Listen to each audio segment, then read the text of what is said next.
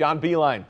He's going to be spending a lot of time this year preparing Hall of Fame speeches. The winningest coach in Michigan men's basketball history is in the new College Basketball Hall of Fame class. Announced earlier this summer as a Michigan Sports Hall of Famer, Beilein spent 12 years in Ann Arbor, making it to the national championship game twice. His career, though, started well before his time at U of M. He is one of 14 coaches to take 4 different schools to the NCAA tournament.